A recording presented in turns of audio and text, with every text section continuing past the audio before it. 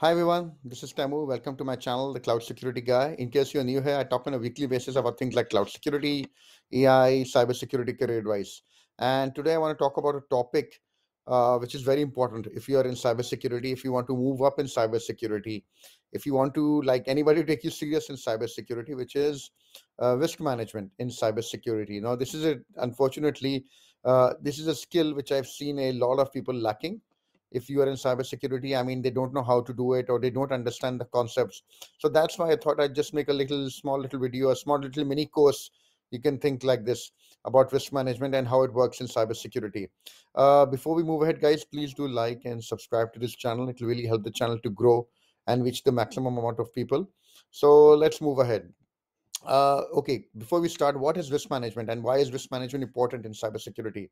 And this is a question a lot of people ask. Okay, what's the big deal? I'm like doing penetration testing. I'm in cloud security. Why do I need to know this boring risk management? Well, that's a good question. Why is risk management so important? So there are a lot of reasons. Let's go one by one.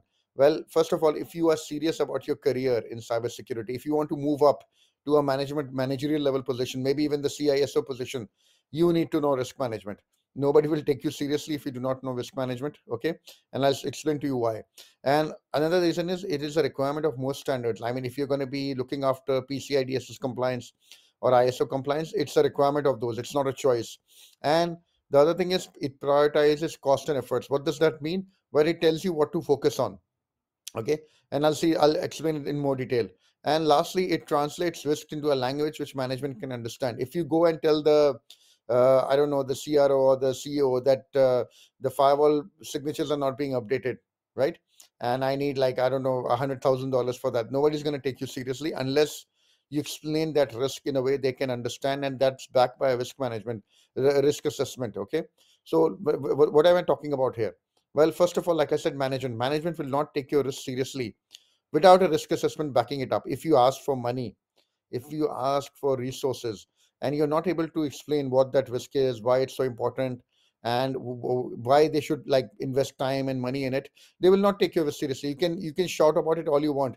You can send them all the technical reports. You need some sort of a risk assessment, and that will save you later on also if you get audited, because then you can justify why you spend this money, why you spent so much efforts here, because you did a risk assessment. Okay, and that is a mandatory requirement when you move up the ladder. And the secondly is it's a requirement for most standards. I mean, if your organization is going to be certified to say PCI DSS or NIST or ISO 27001 or many other standards, most of them, I think all of them actually, require some sort of a risk assessment to be done. And it becomes a big issue if you don't have a risk assessment, because then the auditor cannot see that all the stuff you did, was it based on some sort of a logic, or you just implemented stuff without knowing what is important, what isn't. So I hope you understand why it's so important here. And okay, lastly and more very important, it also justifies cost and effort. Your company, it's not going to have an unlimited budget, and you do not have unlimited resources. I hate to tell you this, you will not be able to fix everything in a year or in 12 months or in 18 months. So you need to be very be focused and know where to focus your efforts on. You need to know where what are the things I need to be focusing on, what are the projects I need to be focusing on, what are the things I need my team to be doing. So that is why it is so important to do some sort of a risk assessment, why you need to know risk management, because then you will know what to focus on. And then later on, if somebody comes and questions you, okay, why did you do X project instead of Y project, why did you fix X thing instead of Y thing, you can say, okay, why? Because I did a risk assessment, and that is the reason I focused here and I did not focus there, because that risk was not worth focusing on, wasting so much time on. Okay, so this is what I'm talking about, guys. This is why it's so important. So I hope you understood why risk management is important. And what's the technical definition of risk management? I mean, there are many definitions. If you want to lose the simplest one, which is the potential for an unplanned negative business outcome involving the failure or misuse of IT. That is like the more technical definition, which I don't like. The simply put, in simple English, what is risk management? What does it tell you? What is the chance of like a bad thing happening, and how much will it damage you? Okay, that is what risk management is. That is what it tells you, and that is why it enables you to focus. Okay, so that is the untechnical definition of risk management, and that is what it means if you look at it. So what is the process? So If you wanted to do a risk assessment and do some sort of risk management in your company, what are you going to do? For when you talk about risk management, the first step is a risk assessment, right? That is what I want to focus on. So the risk assessment is, what you do is you identify your assets. Okay, what is it that you're trying to protect? I mean, you can't just go around implementing stuff. Okay, I'll implement antivirus there. I'll do that. I'll do that. No, first of all, list down your assets. Okay, what am I? Maybe you have servers. Maybe you have shared folders on the cloud. Maybe you have databases. Maybe you have PII. Maybe you have an application. All of those are assets. Even your people are assets. Even your data centers are assets. List all of them down. Anything you feel that you need to protect, list it down as an asset. Okay, so that you have a complete inventory of the things which you're trying to protect. Okay, so that you've done that. Now what else? What do you do now? Then you assign it a value. You need to assign it a value, because then you will know what to focus on. You can, maybe your servers are high, right? And maybe your databases are medium. I don't think databases should be medium, but okay, let's for the example. And maybe your shared folders are low. Okay, or maybe your databases can be high because it might have PII or PCI data, and your servers might be what do you call, medium, because maybe they only contain, I don't know, inventory data or anonymized data. Nothing is serious there. Okay, and maybe your folders are high because they might have salary data. I mean, it's up to you. Usually what happens is, you sit down with management and you say, okay, what are the things which are high impact in your organization? What if something happens to this thing? What is the impact? So you need to sit down with them and understand. Don't try to do it yourself. It is a collaborative team effort, so you understand what's happening. Okay, so now you have the assets, and now you have given them some sort of a value. Okay, what else? Now you need to identify the threats. This is where your security expertise comes on. Okay, what can happen? What can go wrong? Maybe somebody can do a DDoS on the server. Maybe the database gets corrupted. Maybe the shared folder, some unauthorized person accesses it and looks at the salary of all the people there. Okay, so those are the threats which can happen. Like, so you need to think of all the things.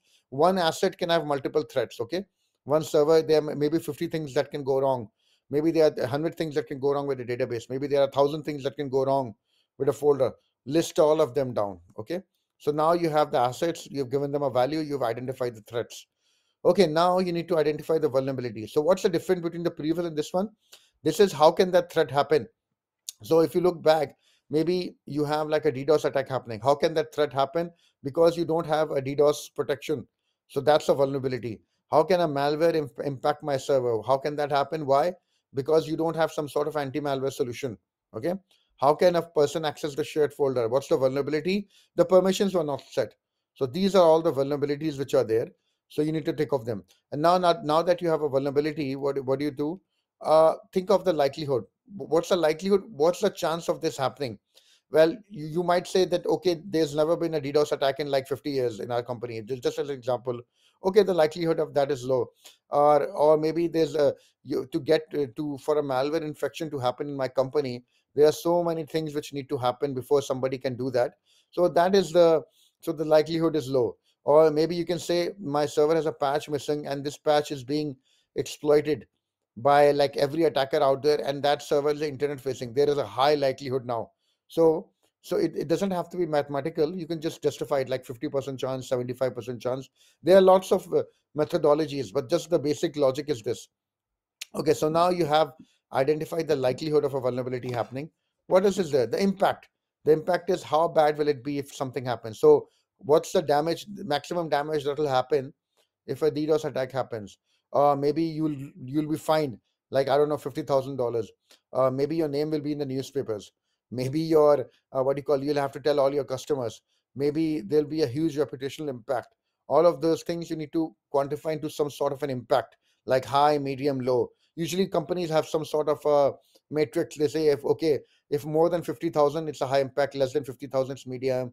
Like those sort of things. Okay, it really depends company to company.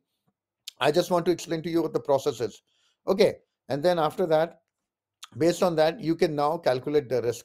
So you have the probability or the likelihood, and you have the impact. Based on that, you can just calculate the risk. So maybe you had a risk which had a low probability but a high impact. So that becomes medium. Okay. Or what do you call, low, something low and a high impact becomes medium. Like, based on that, it doesn't have to be like this. This is just giving you an example. So I hope you understood, guys. So you've probably done this before, right? Informally, you might have thought about a risk. Risk management is just, it formalizes the whole process. And let's look at it as an example, because that will make it easier for you. Okay, so maybe your CISO comes to you, or maybe your manager comes to you and say, hey, I need you to do a risk assessment of a cloud server. There's a cloud server in our company. I need you to do a risk assessment of what happens if somebody is able to compromise it, break it. Okay, so what are you going to do based on what we've learned? Let's take a look at it. Well, first of all, you would assign it a value, right? You would say, okay, this is a cloud server. It has PII. It has so much stuff. This is a high value server. A high, so you've assigned it a value, because if something happens to it, it's going to be a big impact. Okay, what are the threats that can happen to it? Well, a cyber criminal might access it. He might get away. He might open a public port over the internet and access all the data, and we might find it on the forum of some like Reddit or somewhere there, right? So those are the things you can say. Okay, this is the biggest threat I can think of. Maybe somebody might accidentally misconfigure it, or you can, like I said, one asset can have multiple threats. Okay, then what? Okay, let's identify the vulnerabilities. Okay, how can a hacker access the server? Maybe your patches are missing. Maybe you don't have enough like firewall. Maybe you don't have a web application firewall. Maybe you don't have a DDoS protection. Maybe you haven't pen tested its server in like 5 years. So all these are vulnerabilities which you need to think of. So those are the vulnerabilities now. How that threat can happen. Okay.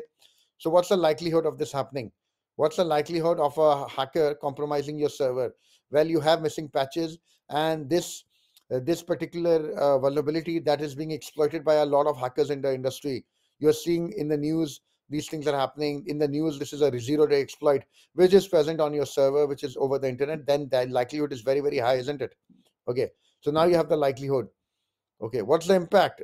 Mac will be high. It's a public-facing server. It has PII, customer data. If something happens, your company's name will be in the news. Okay, so now you understood. You have a high impact, high likelihood. You've got the vulnerability. Now it's easy for you to calculate the risk. You can just say, look, if probability is high, impact is high. This is a high risk.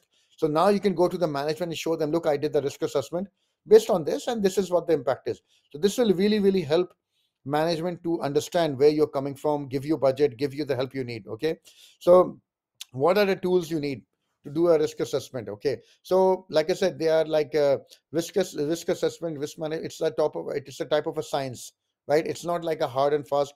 The more you do it, the better you get. What are the tools you can use? Well, my favorite tool, which might surprise people, is Microsoft Excel. That's it. You don't need to invest in a multi-billion-dollar solution, guys. Provided you know what you're doing, just Microsoft Excel is enough. Just create a simple Excel sheet, start practicing your risk assessments. You don't need some sort of a hi-fi $500,000 investment. Okay, just start doing it like this. Provided you do it consistently, provided you do it backed up by some sort of a proper policy which is made, you can start doing it. I'm going to make a follow-up on this also. I don't want to overburden you about other things like control. Okay, now you've done the risk assessment.